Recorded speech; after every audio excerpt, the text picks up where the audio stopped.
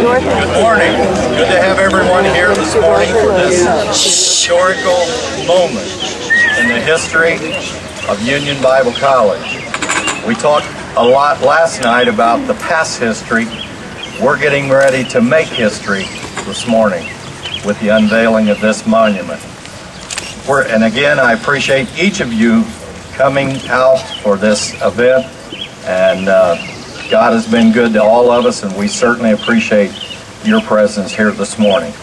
We're going to have an opening prayer, and I'd like to have Brother England. I don't know where he's at in the congregation, but would you mind coming up here, please, and open this service with prayer? Brother England is one of our former presidents. We're so thrilled to have three of our former presidents here with us this weekend sharing in this celebration. Let's all pray as Brother England would come. Unto thee, O Lord, do we lift up our souls this morning. We come with gratitude and thanksgiving unto thee for all that you have done over these past 150 years. We give you praise and honor and glory today. We worship thee. We thank you, Father, for this historic occasion. We ask your special blessing upon it, upon President Whitaker and all the staff, alumni members, and all the friends of Union Bible College and Academy. We thank you for holding back the rain today, and we thank you for your presence. We pray that you'll especially pour your Spirit out throughout this day and the remaining part of this service.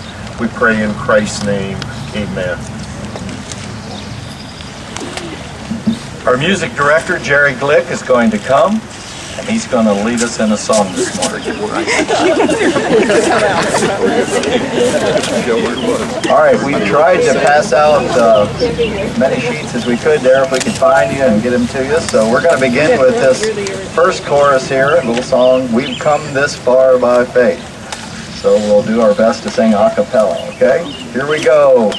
We've come this far by faith, lean on the Lord, trusting in His holy word. He's never failed us yet. Oh, we can't turn back. We've come this far by faith. Just remember the things He has done. Things that seemed impossible. Oh, praise Him for the victories He has won. Oh, we come this far by faith. Lean on the Lord, trusting in His holy word. He's never failed us yet. Oh, we can't turn back. We've come this far by faith.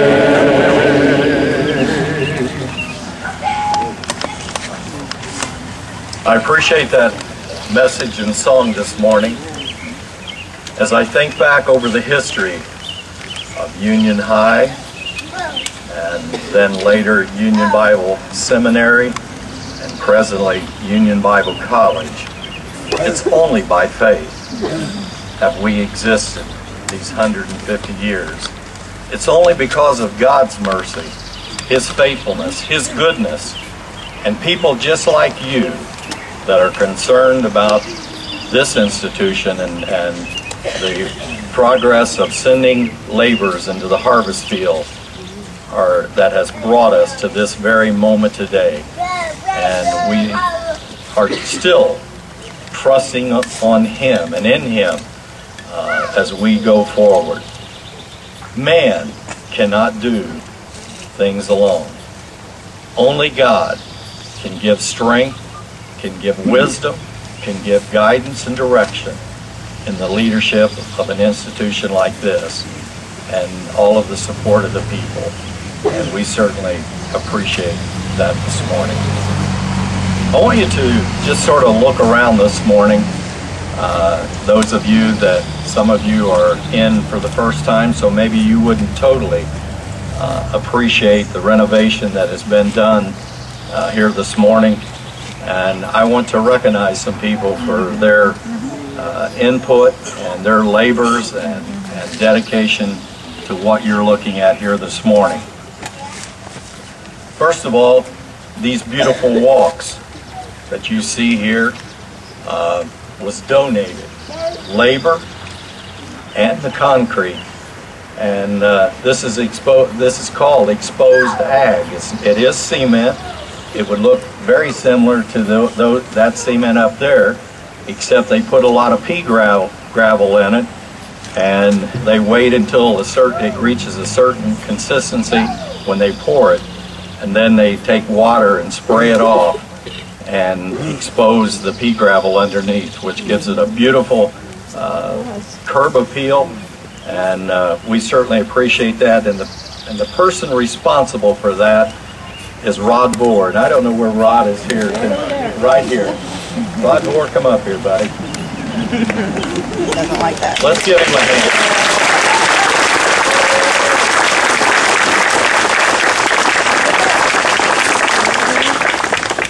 Rod Bohr was a preacher of yesteryear.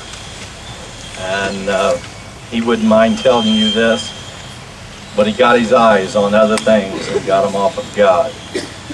But gloriously, just soon to be a year now, he got back to God. God has done something in Rod's heart.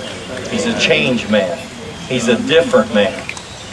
And Rod always paid his tithes even when he was backslid, because he knew one day he wanted to get back and he wanted to have his tithes paid up. But since he's gotten back, Rod attended this school for a time, and he has a love for this school and the beautiful sidewalks that you see on around this and on over to the Smith building is because of this man. He's got a crew that they're like a bunch of ants. They come in and they're like busy beavers. They just keep going. And we owe a big gratitude to Rod Bohr for this beautiful walk that you're seeing here this morning. Let's give him another hand.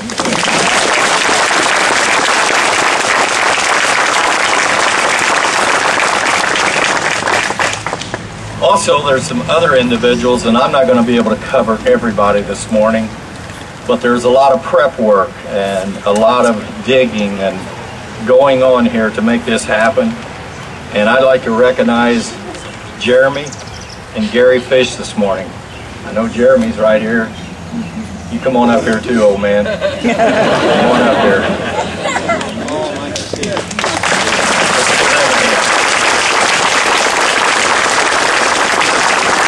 This wouldn't be in existence this morning if it wasn't for the Firm Foundation and the Fishes of putting in many, many hours of labor.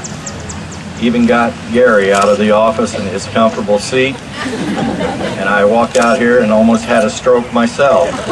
Seen him out here with a rake carrying on. I thought he was going to have the big one, but he's still among us today, and we appreciate that.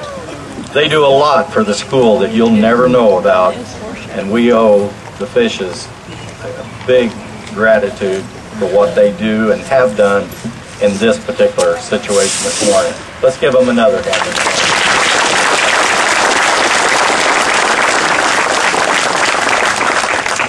There's others Dan Ely, now he didn't donate this particular mulch, but there's some other mulch that he gave, and I don't know that Dan is here this morning. But Phil Alexander, is Phil here? Right behind me. Come up here, Phil. He looks like he's dressed, ready for work some more. Phil done this landscaping that you're seeing here with a lot of other help, and done a beautiful job.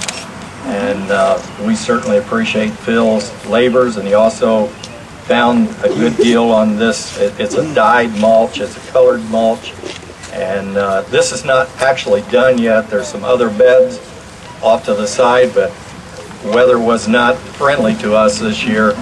But let's give Phil Alexander.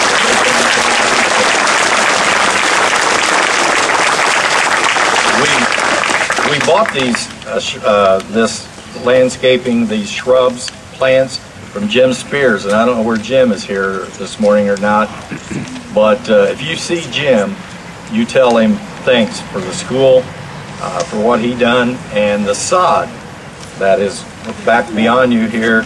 Again, Phil Alexander got a tremendous price on this sod, probably for a third of what it would normally cost us, and he got that from Prairie Creek Sod.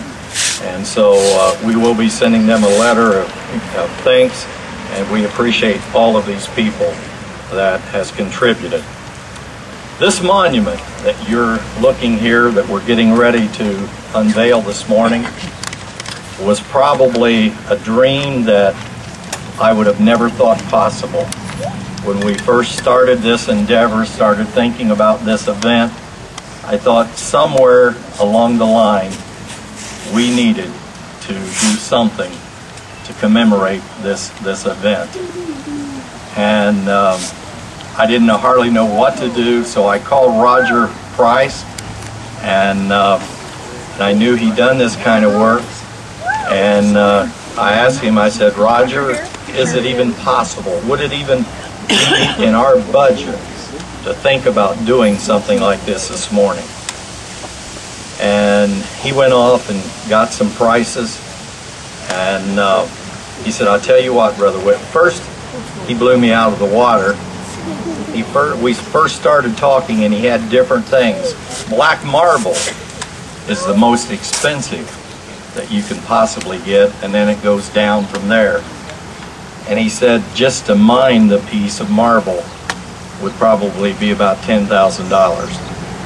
Well, we started thinking about something else. But he went off and done some, I don't know what all he'd done, I wasn't there.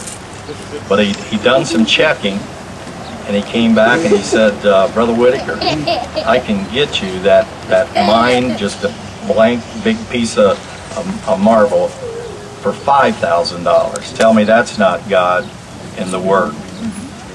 And he said, I'll go one better than that. He said, if you will go with the black marble and all of the committee, that's what we really wanted, because it's the prettiest. I mean, he showed us examples, and that's what we wanted, but we just didn't think it was in our budget. But when we found that he could get it for $5,000, that was our choice. But he said, if you'll take that, he said, I'll do all of the engraving that you want and donate my labor and my time for that. And we appreciate Roger. Come, Raj.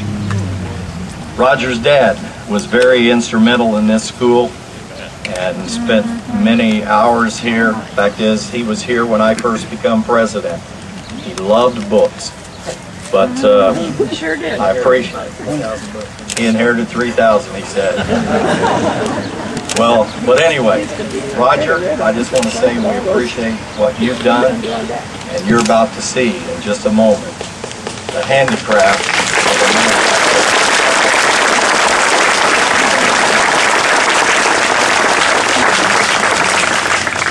While he's giving away accolades here, I would like to point out, when I was here in junior high, my art teacher, Juanita Arnett, she was my art teacher.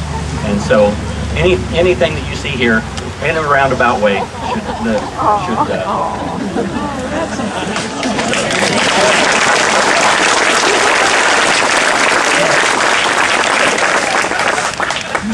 It's probably more roundabout, but Sister Arnett, I've just found out one thing about you that was good in life. You taught him art. You inspired someone to do something for good. That's tremendous. I appreciate it.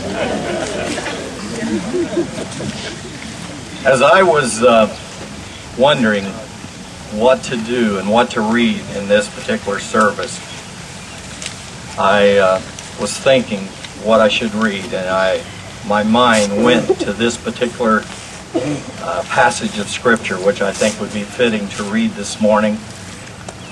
All through the Bible we find that the children of Israel, when certain events happened that they wanted to recognize, they built altars. They took stones and they built them up. And as other generations came along, they could look at this and know what happened during this time. So let me read you in Joshua chapter 4. Most of you are probably very familiar with this particular scripture, but I felt it was fitting to read for this event today. And it came to pass, when all the people were clean passed over Jordan, that the Lord spake unto Joshua, saying, Take you 12 men out of the people, out of every tribe a man, and command ye then, saying, Take you hence out of the midst of Jordan, out of the place where the priest's feet stood firm, 12 stones, and ye shall carry them over with you. The wind's not being too cooperative here with me.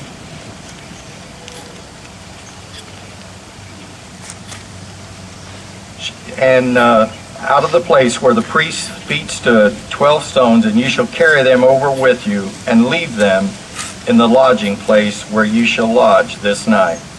Then Joshua called the 12 men whom he had prepared of the children of Israel, out of every tribe a man.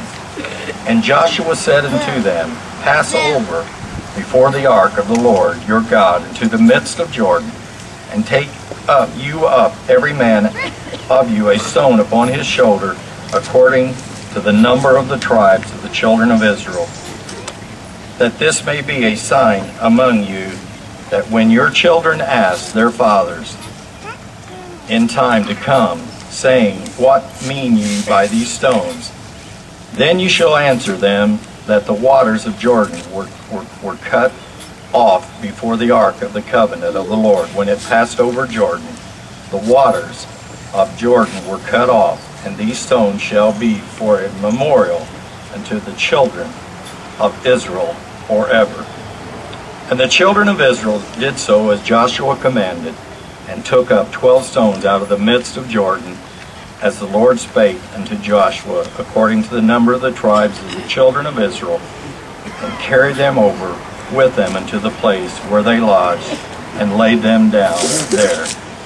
And Joshua set up 12 stones in the midst of the Jordan, in the place where the feet of the priests, which bear the ark of the covenant, stood, and they are there unto this day. Again, it says that as the children of Israel pass this way in the future, those stones would be a memorial to what was accomplished, what God had entered in, led his children into the promised land that was promised them. And all of the children of Israel, as they came that way in the future, would know what God has done for them. And I thought that would be fitting for us.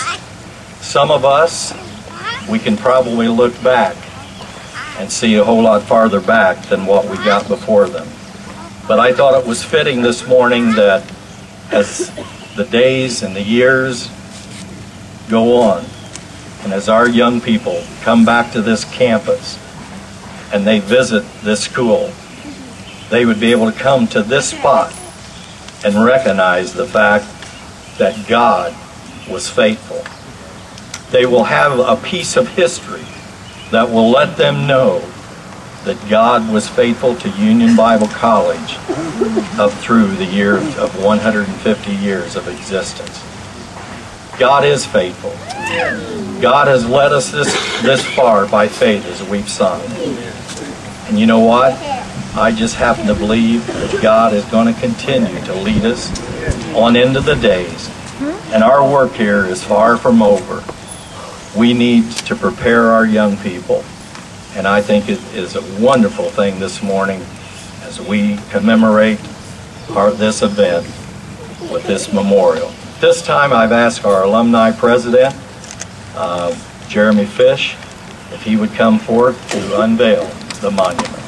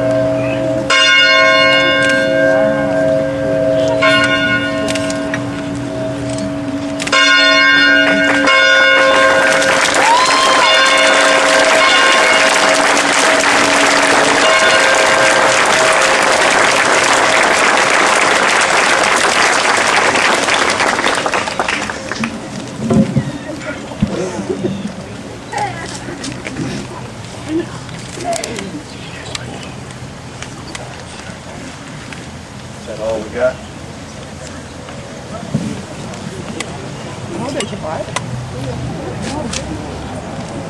The word of the Bible here on top of this monument.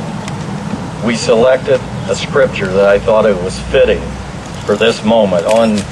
In the front, those of you that are back there, you'll come, there's a picture of the school, there's a motto of the school, and the day that it was commemorated, and then 150 and 100 years, and our motto here, our heritage of holiness.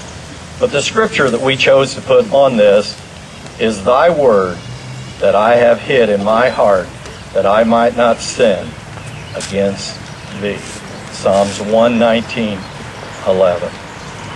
And I appreciate it. I have asked Dr. Keaton if he would come pray a prayer of dedication for this particular service. Maybe we need to come back.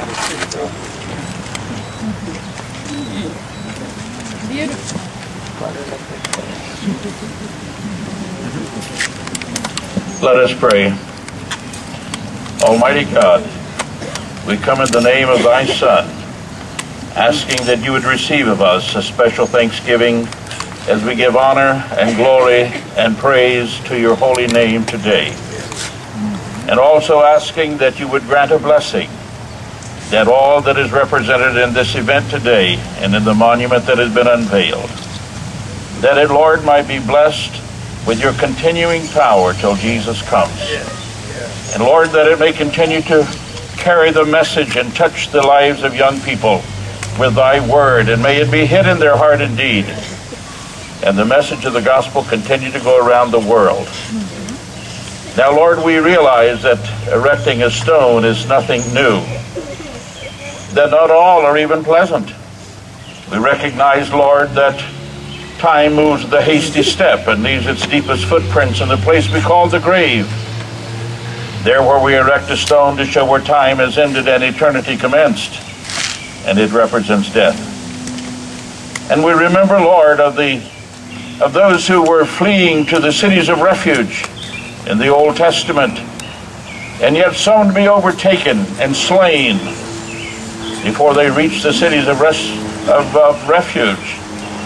And Lord, you had a monument built there that others might see and remember, and that represented failure. But Father, today, as has already been read, we learn of how when they came through the storm and through the sea, you said, bring stones along and erect a monument that will represent victory. Oh, that victory is not without battles. It is not without discouragement. It is not without stumblings. It is not without errors.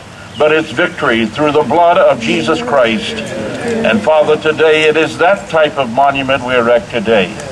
Thank you, Lord, for those who this monument represents in their efforts, their wisdom, their spirit-filled lives. There are those who bore the name of Smith, who began so much of this work. And thank you, Lord, for what they have done, and we remember them today. There are others, Lord, who came along and filled their place in their time and continued the torch in its burning. And now, Lord, today this is a special event. Lord, this is a mountaintop, and we know that we don't have many mountaintops of this magnitude as we go through life And this is a grand one, Lord, but it's grand because you are grand, and because you are great, and because you are almighty, and because your purpose and your plan continues to be unfolded on these grounds here in Westfield, Indiana. Thank you, Lord, for giving us each one our opportunities to do our part in our time. And now, Lord, as we look back at this, we may not represent much of it, but Lord, we sense that it is again an avenue to give you the honor and glory for what you did through each of our lives. The teachers, the maintenance people, the administrators, the different ones, and we give you glory and honor and praise. And today we dedicate this, Father, as we pray in the Spirit, through the Son, and to the Father, asking that your holy presence would visit us on these grounds today. Accept our offering, accept our acknowledgement of your greatness, and bless our tomorrows, we pray, in Jesus' name. Amen. Brother Glick is going to come again and lead us in a song. All right, I invite you to take your chorus sheet there, what we're talking about, the sheet you have, and let's join together on that chorus, Find Us Faithful. We'll sing it through a couple times, okay? Oh, may all who come behind us find us faithful. May the fire of our devotion light their way. May the footprints that we leave lead them to believe, and the lives we live inspire them to obey. Oh, may all who come behind us find us faithful. We'll try it again. Oh, may all who come behind us find us faithful. May the fire of our devotion light their way. May the footprints that we lead them to believe, and the lives we live inspire them to obey. Oh, may all who come behind us find us faithful.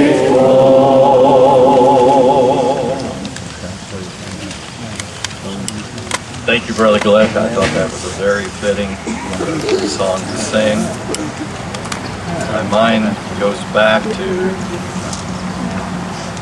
the vision that some Quakers had of starting this school.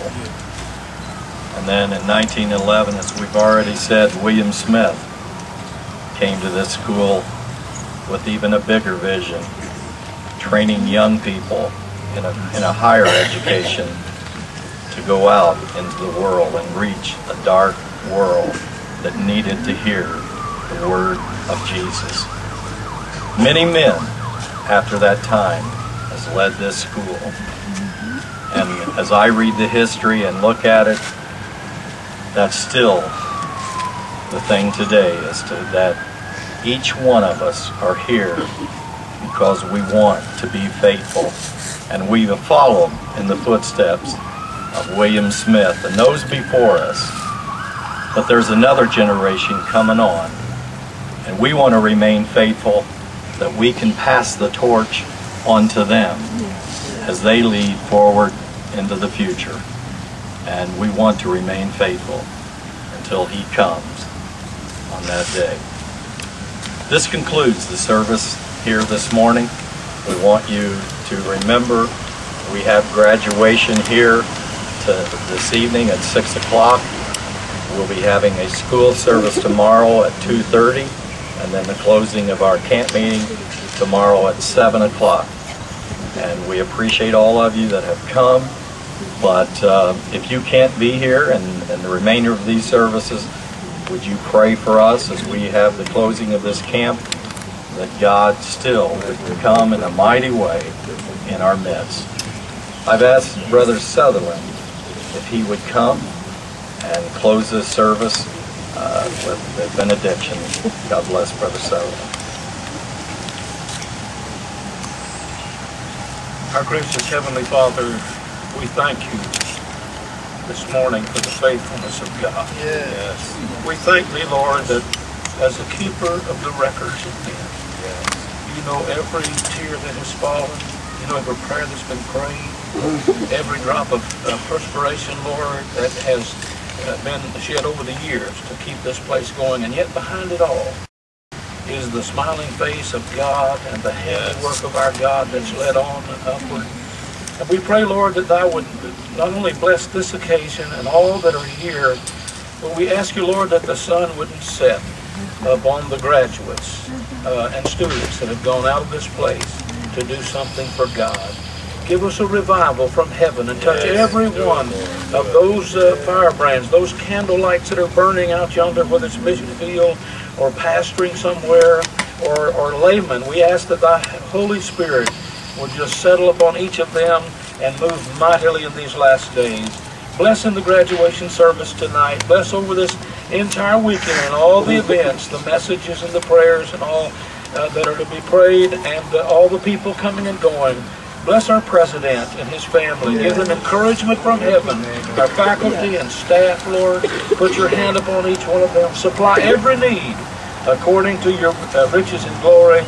And Lord, as the Israelites of old, when they came across that river, the sea, we pray, God, this would be a memorial and a monument to the blessings of God over years of time.